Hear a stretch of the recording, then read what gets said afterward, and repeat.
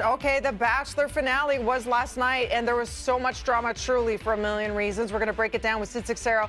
Nicole Cervinas, good morning. I can't believe Twitter was on fire with so many parts of this show, so many memes, so many questions. Let's get right to it. This is where the final two ladies meet Matt's family, his mom, right? So Michelle was up first. Who wants to go first? Go ahead, Nicole. Go ahead, Sid. I'm catching my breath for moving in the morning. Go ahead. So yeah, Michelle was up first, and she met Matt's mom and brother John. And John started off with the hard-hitting questions. I was kind of caught off guard because I expected his mom to be asking those ones, but John took it over for sure. And then his mom really got emotional with both ladies, but I think more so with Michelle. One of the things that Michelle, of course, opened up about falling in love, being in love with him, and his mom, of course, is so happy to see her son happy and to see that Michelle had such a strong family. And she was saying, you know what, Matt growing up gravitated towards friends who had really strong families because he didn't have that growing up. So it brought her a lot of joy to see her son potentially be a part of that. Then there was Rachel, controversial Rachel. She is the one who Chris Harrison spoke up for in support of, saying she deserves forgiveness. But of course, this was pre-taped. How did her one-on-one go, Sid? It was okay. You know, it wasn't as good as Michelle's. I mean, I couldn't help it. Nicole, I don't know if you agree or disagree. I'm watching Michelle have her date, and I'm thinking, man, her family likes Michelle.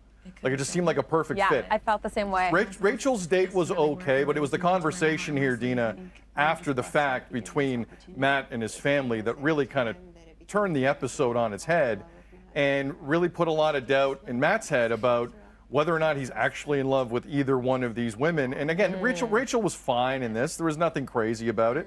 But it was the moment coming up here, the conversation, that really set Matt on a bit of a spiral here, and it turned into an interesting episode, no doubt about it. So let's get to it. What happens? There's an instant breakup, of course. It's always wild when you think you love this guy, I'm going to marry him, and then you get dumped, and then he asks somebody else or she asks somebody else to marry them. That's the format. What happened with Michelle?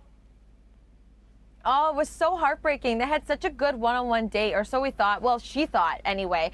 You could see that Matt was like reserved and had kind of the dark cloud over him, like Sid was saying after that conversation he had with his mom and his brother.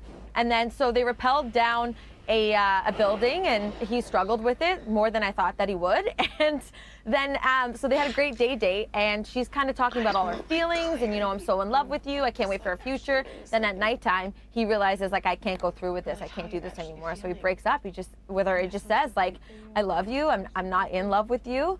And I think people can understand that, but also Bachelor Nation was very upset because everyone loves Michelle. And that's the frustrating part, right? It's like, it's nothing that she did, it's just like he can't get there.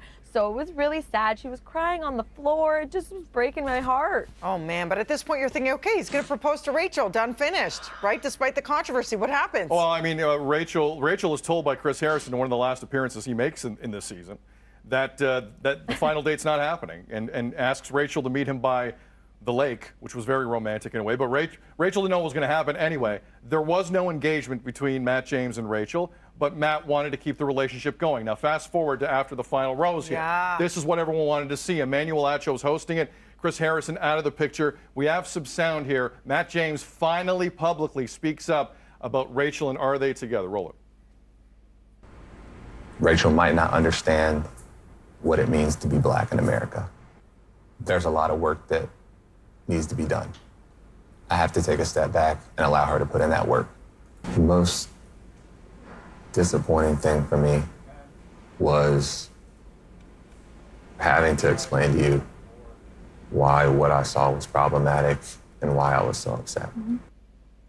And I know everyone was just, it went viral. At some point, Emmanuel says, do you want to hug it out? Good luck to you both on your journey. This is the chance for a final embrace. Dead silence, awkward, no hug. He feels he's in a rock and a hard place here, right? He's processing it all still, I feel. And Devo called it. He said with that beard, he's with nobody right now. He's training for a marathon if you check his Instagram feed. What did you make of all this, Nick?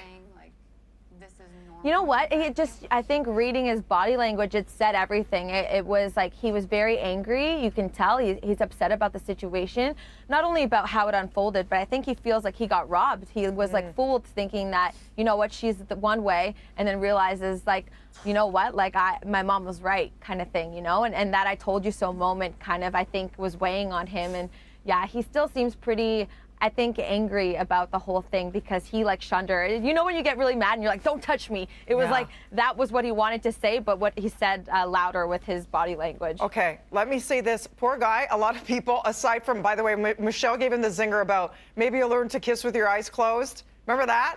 That was like her final thing to him. It stopped saying thank you when somebody says they love you. Thank you for sharing. Like the email inbox, boom, thank you for your feedback. So people have been writing saying he was boring. He was a bit dry. Nice guy, dry. So what did they do? Huge announcement at the end of the show. Not one, but two back-to-back seasons lined up with Michelle and Katie. Katie's seasons will go first, followed by Michelle, because they're like, I don't know, we don't have a guy with a pop it factor to sell the franchise because they alternate. Bachelor, Bachelorette. They're like, no, we want back-to-back Bachelorette. Tayshia Adams hosting, Caitlin Bristow hosting. What do you think of this decision? Quickly, Nicole, I love it. I don't think there's a guy in the queue that people were kind of clamoring for. Katie and Michelle, great picks. What do you think? Yeah, you know what? I think they put her in the summer one first because the ratings are a little bit lower, and then Michelle in the fall because the ratings are better. That's what I'm gonna say, and I'm gonna leave it at that. Okay, and they're both fan favorites. They're both fan favorites. Bachelor Nation is very excited about it. Thanks, guys. We'll do this all over again for Bachelor in Paradise Canada. Coming up, Will and Grace star Eric McCormack joining us to discuss the Bachelor finale. Now, his latest project, and how he's supporting an amazing. There he is. That was fake news. Sorry, Eric. You don't deserve that. Stay with us, please. He's live right after this.